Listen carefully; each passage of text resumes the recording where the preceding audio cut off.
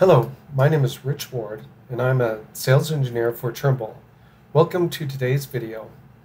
Today we will be showing you best practices of modeling a cast-in-place elliptical column with elliptical rebar ties, leveraging Tekla Structures version 2024 Service Pack 3 in the US environment. So with all of that said, let's go ahead and get started. For our demonstration today, we'll be using a portion of a bridge which has the elliptical columns built into the design. And I've imported a PDF out of the structure plans, which has a nice plan view along with elevation views. I have also created a final product just to show us exactly what we plan to achieve by the end of this tutorial. Right. Now that we understand where to place these concrete columns, now we need to understand how to build these concrete columns. So what I have done, I have actually imported the structure plan that contains the details, and I have scaled up that PDF accordingly as well. First thing we want to do, we want to isolate this area and zoom in to this elliptical concrete column. You can see that this is 5 feet long by 2 feet 6 wide. And this is where we can really leverage the construction lines to help us model out this concrete accurately.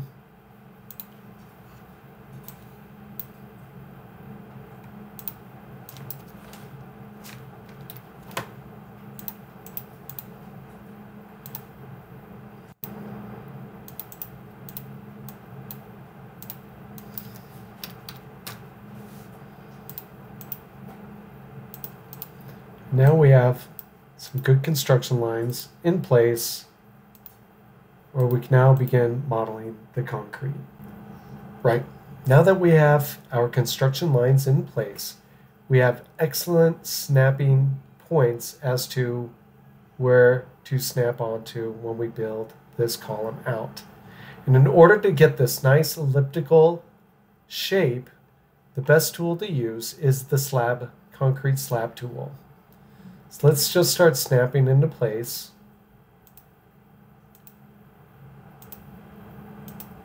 Middle mouse clicked in that command, and looking at the properties of this node, we want to change this node to an arc point. And that will give us a perfect elliptical concrete shape, and that's exactly what we are trying to achieve. Now that we have our concrete envelope in place, let's start detailing in these elliptical rebar ties.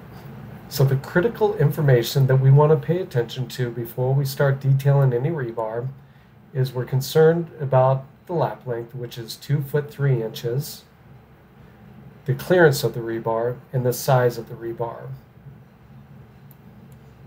So let's start detailing in this rebar. The rebar ribbon at the very top here. Let's look at the properties. We have preset drop downs. This is going to be a tie. We want to make sure we have the correct grade in there along with the correct size of the rebar. And so let's detail in this rebar accordingly. We want to start this rebar in the center of the lap, right on the edge of the concrete. So 1, 2, 3, 4, 5. We're going to click 6 times in the command, and then identify the constraints. So our rebar is in place, and you can see it is a standard square tie. Now to get this nice elliptical shape, well, let's go work on the bending radius. So we're going to make this an number 11 radius. And you can see we're getting closer, but we're not quite there yet. Now we also know that we need a 3-inch clearance. So let's throw a 3-inch clearance in there.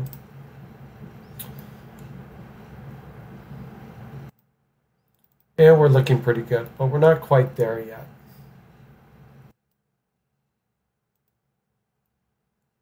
And there we go. We have 3-inch clearance on each side.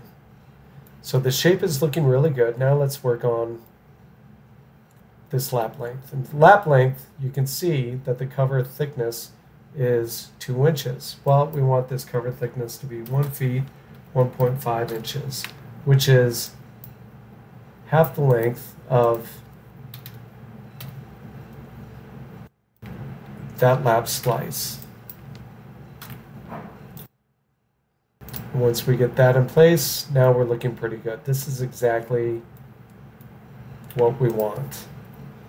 So the ties are complete. Make sure we save our work.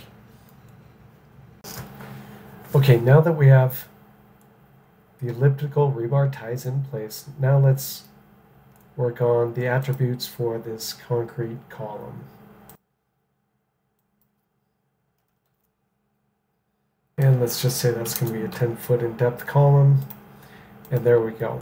At this point, let's put in the vertical sticks of rebar. Best practices for this, well, we're going to leverage the rebar group and along with the rebar face. Let's get these 5 sticks of rebar on each face to start out with.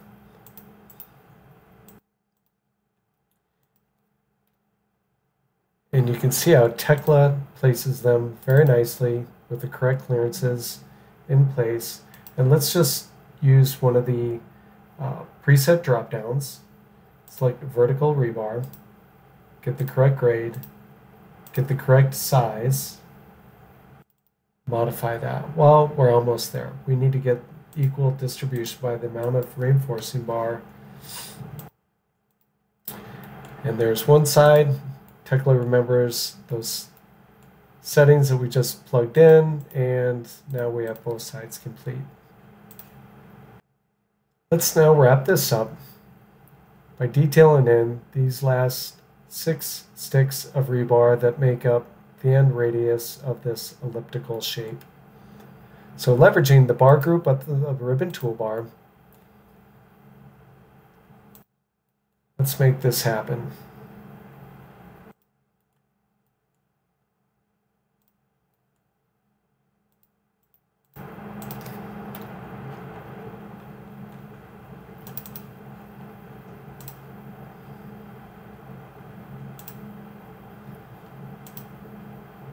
Make sure the grade is correct and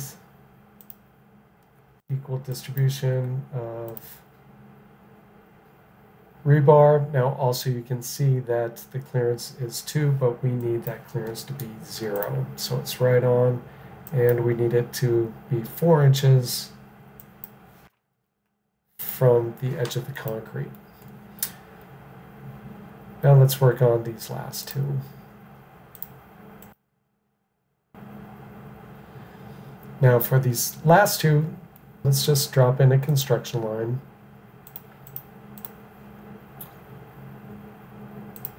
And let's use the rebar group again. Snap to where that construction line meets the concrete.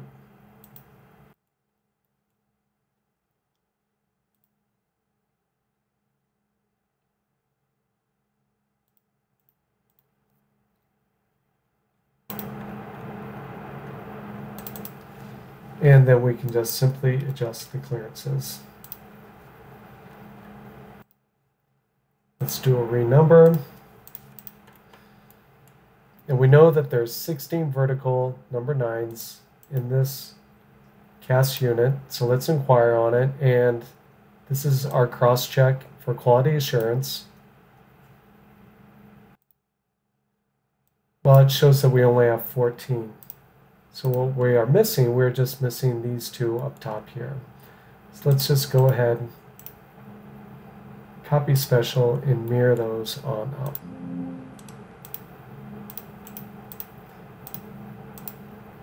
Run a renumber, and let's just do a quality check, inquire cast unit, and there we go. We have 16 9'8" sticks of vertical rebar, along with 11 elliptical ties as well.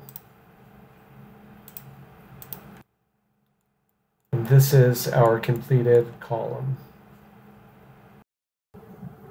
And this concludes our tutorial on elliptical cast-in-place concrete and elliptical reinforcement. Thank you for watching. For further information on this topic or other topics, please visit us on our Tekla User Assistant website.